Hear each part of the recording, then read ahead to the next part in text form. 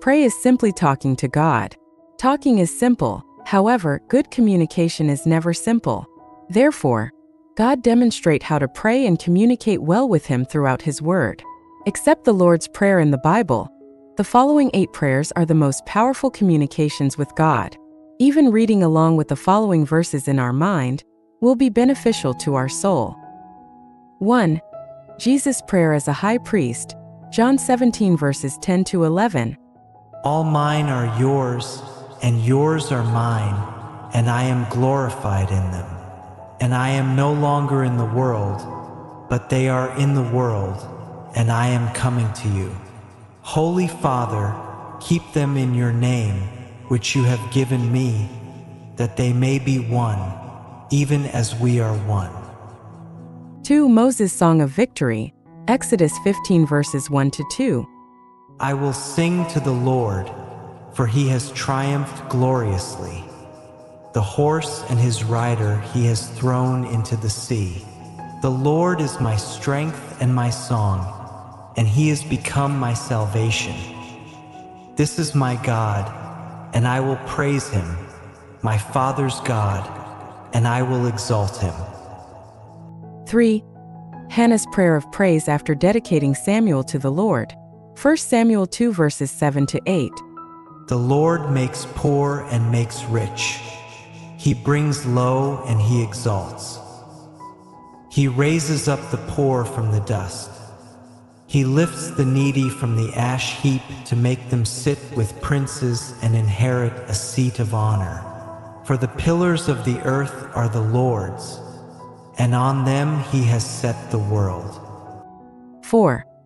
Asaph's Psalm of Despair, Psalm 77 verses 1 to 2. I cry aloud to God, and he will hear me. In the day of my trouble I seek the Lord. In the night my hand is stretched out without wearying. My soul refuses to be comforted. 5. David's prayer of repentance, Psalm 51 verses 1 to 2.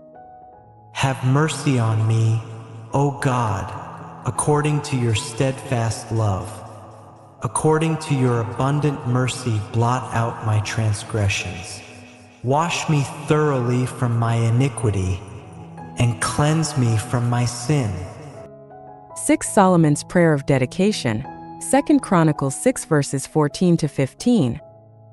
O Lord, God of Israel, there is no God like you, in heaven or on earth, keeping covenant and showing steadfast love to your servants who walk before you with all their heart, who have kept with your servant David my father what you declared to him.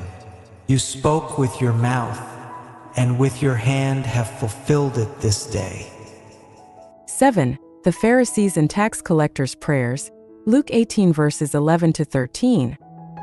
The Pharisee, standing by himself, prayed thus: God, I thank you that I am not like other men, extortioners, unjust, adulterers, or even like this tax collector.